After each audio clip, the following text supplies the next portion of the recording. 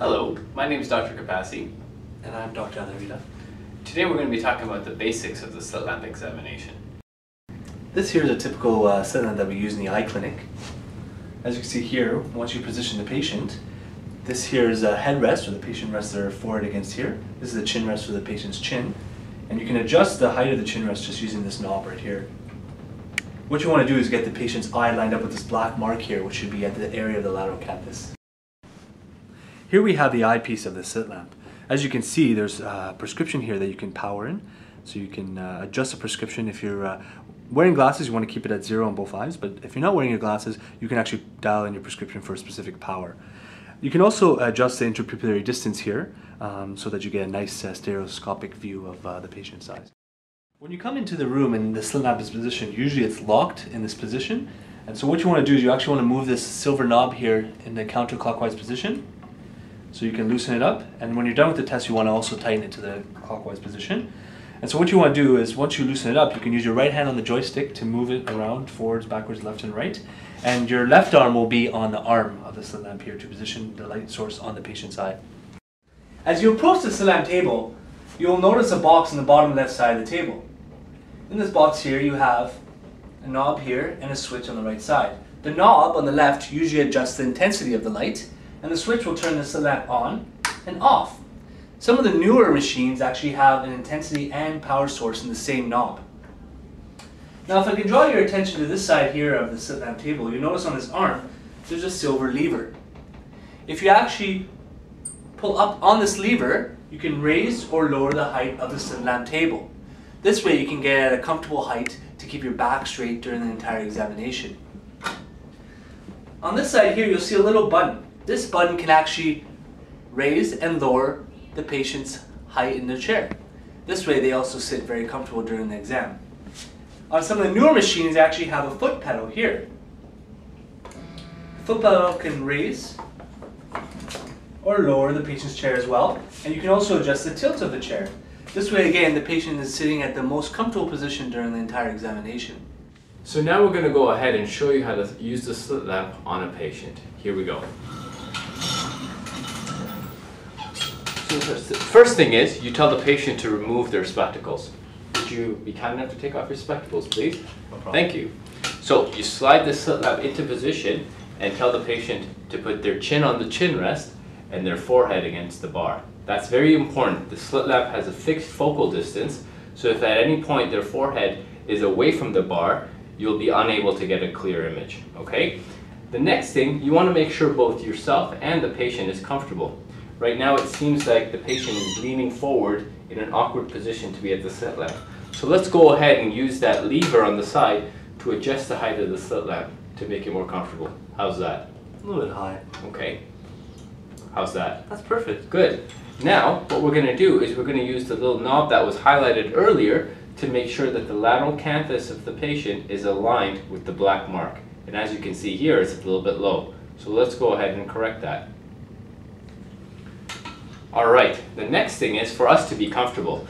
The most important thing when using a slit lamp is for you to be comfortable so you can spend the time necessary to see the structures you need without being uncomfortable. So here, as you can see, the slit lamp is too high for me. So what I'm going to do here is adjust the chair height so that I can see through the eyepieces, but my back remains straight. Perfect. With the slit lamp now on, let's take a brief moment to highlight all the features of how the slit lamp can be adjusted for proper illumination of the structures that you want to see. So as we mentioned before, one hand on the knob here, on the joystick. Rotating it counterclockwise will move the slit lamp down. Rotating it clockwise will move the slit lamp up. Okay? Moving from holding the slit lamp in position and moving your entire hand left and right or forwards and backwards will be the macro movement of the slit lamp. Once you're in roughly the position that you want to be in, you want to make fine adjustments, you can go ahead and move the joystick only front and back, left and right to make those micro adjustments. The arm, with one hand always being on the knob here, seen clearly, the knob is the same on both sides here. You can adjust the light from being a wide light to being a narrow light, being a slit beam, as the name of the machine implies, okay? Next, the arm can be moved from side to side to move the illumination from left to right in order to better see the structures that need to be seen. Furthermore, there's a filter setting on the top here. Let's move it here so we can get a better look at it. Here's a nice zoomed in view of the arm and the slit lamp. This knob here will adjust the height of the illumination, all right? So turning it clockwise will reduce the size. Turning it counterclockwise will increase the size of the beam. So here we see a magnified view of the arm. I'm going to show you how to change the illumination to better see the structures that need to be seen. This knob here, you can rotate it clockwise to decrease the vertical height of the beam. Moving it counterclockwise will increase the vertical height of the beam. Let's take a look at that with the lights turned down so you can actually see the size of the beam change. So on the patient's nose, you can see the light beam right there. Now as I turn the knob clockwise, it decreases the vertical height, and as we turn it counterclockwise, it increases the vertical height. Now when we go to the farthest position counterclockwise, the knob clicks and doesn't allow me to go any further. Let's go ahead and turn the lights back on for a second.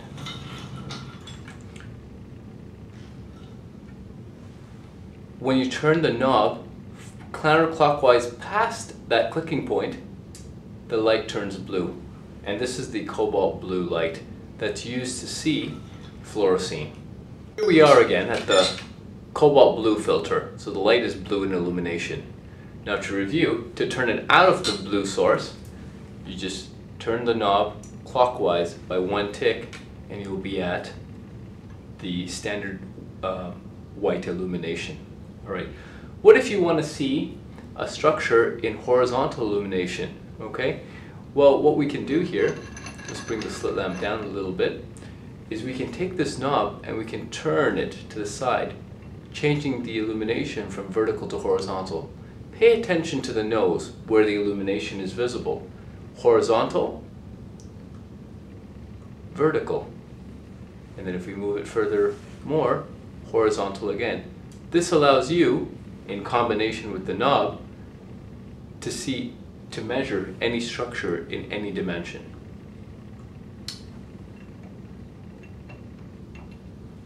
Often, a site of confusion is how to get the blue light. Here we can see these knobs here. What is this doing? It's changing the intensity of the light from maximum brightness to one level down, to one level further down, to green. It is important to keep the illumination on maximum when viewing the structures. Red free, also the green light, is different than the blue light, which is obtained by moving the knob counterclockwise. The blue light, the cobalt blue light, will allow you to see the fluorescein. The green light, however, will not. It is important not to get this confused. And as a final point, this knob here adjusts the magnification, and you just turn it clockwise or counterclockwise to change the magnification of the slit lamp.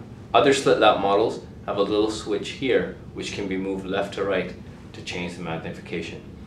Now, there's a lot of principles that we talked about in the slit lamp. Practice will make mastery possible in order to see all the anterior and posterior structures of the eye. Thanks for watching. Hello, so in this second part, we're going to take a closer look at the actual structures of the eye using the slit lamp, and we're also going to learn how to evert the lids when looking for foreign bodies or anything under the eyelids. Here we go. Let's go ahead and turn the slit lamp on to take a look at the structures of the eye. Here we can see the illumination on the eyeball. What we're going to do here is we're going to turn the knob so that we make the beam nice and narrow to begin. Now, the first structure we're going to look at are the lids, lashes, and lacrimal system, and we're going to start with the inferior lid. Let's go ahead and increase the illumination by way of moving the knob on the arm and scanning from left to right, looking at all the lashes. Here we can see that all the lashes are intact and that they're coming out nicely from the lid margin. The lid is also well opposed to the globe itself. There's no space in between and it's not too tight. There's no lashes that are pointing inwards. Let's take a look at the inferior punctum to ensure that it's open. How we're going to do that is we're going to go ahead and put our finger right underneath the lower lid, and we're just going to pull back a little bit, taking a look at the lid. And here we can see in the medial aspect the inferior canaliculus and the opening being the inferior punctum, and here we can see that it's open. That's great. Now what we're going to do is we're going to move the slit lamp upwards by moving the knob clockwise, so that now the light is positioned on the sclera. What we're going to do now is we're going to move the knob so that we get adequate illumination. Sometimes this may require a lot of illumination to see the structures. Sometimes it may require reduced illumination to get a more three-dimensional view. We're going to move the slit lamp arm from left to right. When looking at the lateral component of the sclera and conjunctiva, you want the arm 45 degrees laterally. When looking at the medial component, you want the arm 45 degrees medially. To highlight the structures, you can get the patient to look left and right to aid you. Would you mind looking to your left, please? Here we can see more of the sclera and conjunctiva. Could you please look to the right? And now on the other side, we move the arm and we can see the sclera and conjunctiva in detail on the other side. What about inferior and superiorly? Well, let's put the light straight ahead. Let's move the lid down. Would you mind taking a look upwards, please? And here we can see the inferior conjunctiva and sclera. And could you take a look down for me? And we can raise the upper lid and have a look at the superior conjunctiva and sclera. And in this case, everything looks normal. Let's move on to taking a look at the cornea. What we're going to do is we're going to increase the magnification using the knob on the right hand side. And we're going to move the light 45 degrees similar to the sclera and conjunctiva. Medially you want to be 45 degrees medial, laterally you want to be 45 degrees lateral. And you're going to adjust the illumination to get a nice thin slit to take a look at the cornea, looking for any opacities or foreign bodies. If fluorescein was instilled at this point, you would turn the knob counterclockwise till the light becomes blue, move the knob on the arm open so you get nice wide illumination, and here you'd be looking for any abrasions, any dendritic lesions, any sort of staining that's happening with the fluorescein. In this case, we see none. Let's go ahead and switch the light to standard illumination again. Let's look at the anterior chamber. Let's look at the von Herrick technique for how to measure angle depth. We're going to move to the lateral aspect of the cornea. We're going to make the beam very narrow, and we're going to look at the shadow that's casted by the light beam onto the iris.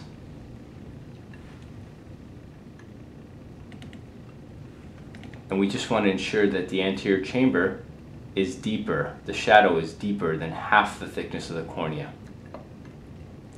Now we're going to take a look at the iris using the same techniques mentioned, and then in a dilated patient to take a look at the lens.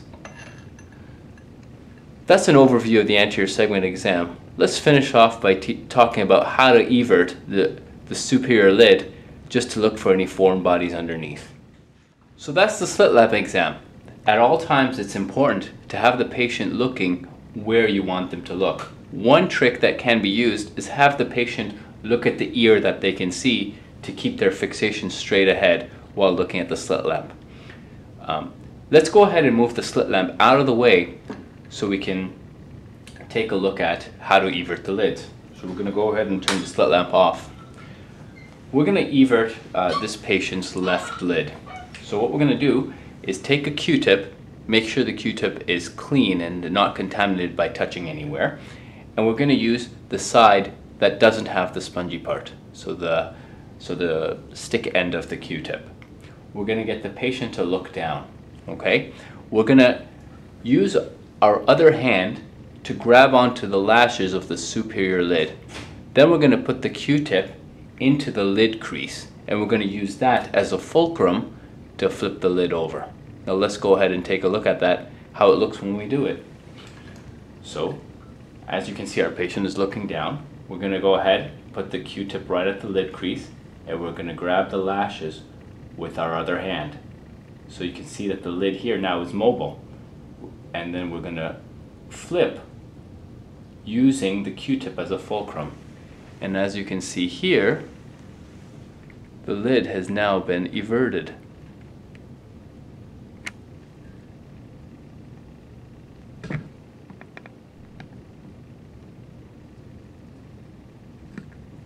Then what you can do is go ahead and turn the slit lamp back on, move it into position, and have a look to see if there are any foreign bodies underneath the lid.